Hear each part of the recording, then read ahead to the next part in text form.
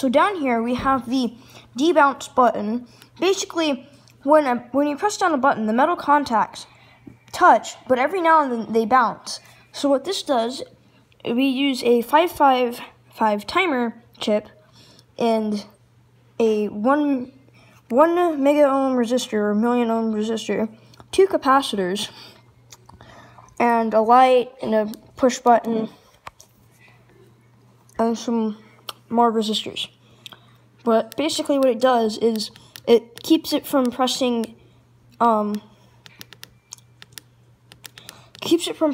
more than once. So if I hold it down, it stays. But since the timing on this is so fast, it's hard for me to press it fast enough so that you could see that if I press it twice, it doesn't respond. And I would be able to show you that if we had a capacitor that had a high enough ferrite to last that long. But basically, this is where our clock circuit is right now, and we're gonna work on a part that switches between the manual and the automatic, but we got the wrong type of switch. What it's supposed to do is we're supposed to have a toggle switch, which it's supposed to do is if you push it down, it stays there, and you have to manually move it back. But this one just bounces back. And that's where our clock is right now.